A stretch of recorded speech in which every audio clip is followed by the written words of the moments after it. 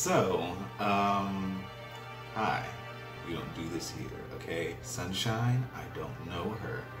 Well, I did another instance of filming the video. See, I had to put this together because I didn't know that you had to put these together. I didn't know what I thought, but I didn't think I had to put it together. So what was the video over?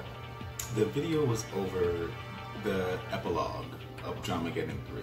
You know, the aftermath of the shenanigans with Beauty YouTube, where Jeffree Star was jealous of James Charles' career. He used Tati as a pawn, and he was besties with Shane Dawson for a while. And then after that, Shane Dawson got heat for being a creep. They all got heat for being racist. And then Tati got heat for being messy and being a dumb bitch, believing people that everyone told her was like racist and messy.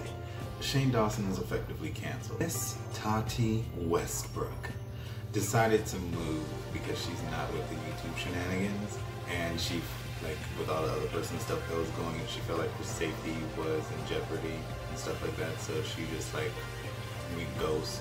Okay, she's in witness protection for all we know. So those two haven't really been doing much ever since that plotline ended, but Scuttlefish's story arc is still going on, and it's been eventful, to say the least.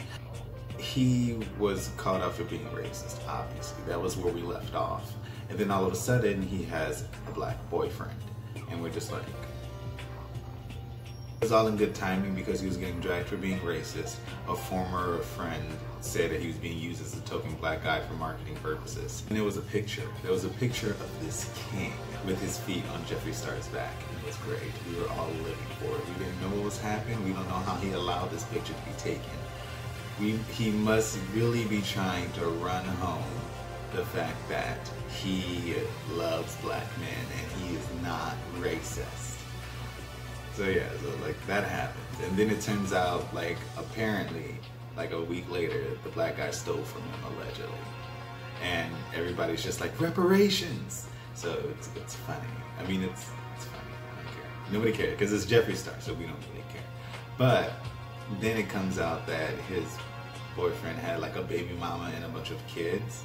And then people were just like, well, maybe he's just trying to distract from the fact that has sexual assault allegations put against him. And of course he releases makeup. Of course he does. I mean, everybody knew that this was going to happen. Why? Because everyone's talking about him. And again, it was for being racist. You can recover from being racist, but you cannot recover from being a predator and to almost attempt to take accountability. It doesn't mean that was going to actually hurt his business. At least the ones that at least the business that he's promoting himself. You know, like, yeah, he had to act like he got fired from morphine, and they had to publicly denounce him. But if Jeffree Star himself sells his products through whatever company he uses, he's still going to be fine, and that was proven. He sold his makeup palettes, and again, they were contaminated. He was waiting for that fresh period of frustrations from the public to pass. Because when something happens, there's the initial period of being really, really angry at it, and then dragging it for a bit, and then eventually everyone forgets. You know, like most people probably weren't even aware of the foolishness involving the makeup community in like the last year. People were mad at Doja Cat for a bunch of stuff, but like nobody cares now. Like literally nobody cares. Everyone that was on the TL dragging her, bopping her songs right now. Election. Like how all the things with Hillary's email came out during the election, like during the time of the campaign, like for the last stretches, and like that's all people talked about, so they couldn't do anything important. It filled the time bubble. It filled the time gap, so that they got to the point to where that stuff technically wasn't as important anymore, and they could just move on, or with their goal or whatever. It was like it's a distraction. So like with Scuttlefish, all this stuff about the black guy robbing him, which sounds very. It's like he took a black guy right out of a Tyler Perry film. I just want to say that. Like, there's no, he's not beating his wife. It's not his girlfriend. His girlfriend looks fine, so that's not happening. But I'm just saying, it's like you found a random, really tall black guy that stole your money, has a baby mama and a bunch of kids. Yeah, so that's what's happened. That's what's happened since Dramageddon 3. Okay, Shane is canceled. Tati is AWOL. Jeffree Star is being himself, just not caring. No fucks are given at all.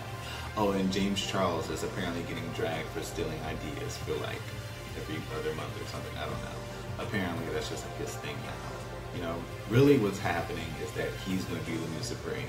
He's going to be the new problematic Supreme, okay? Because, you know, everyone is going to be a little bit less problematic than the previous generation, right? So you have Scuttlefish, okay?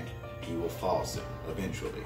Maybe. I don't know. People keep buying it. That's what's happened since Dramageddon 3. And then like the next one, we're going to talk about this. Talk about this book. What am I doing? I'm going to talk about this book. And yeah, it's interesting. I have a lot to say. I have a lot of theories because I know this is not based on any real people. The likenesses are just a coinky-dink. However, you can theorize on who is who. And it's gonna be fun. It's gonna be a mess. Can't wait. Turn up. I don't know what this was, but I hope you enjoyed seeing me during the daytime. And please like and subscribe.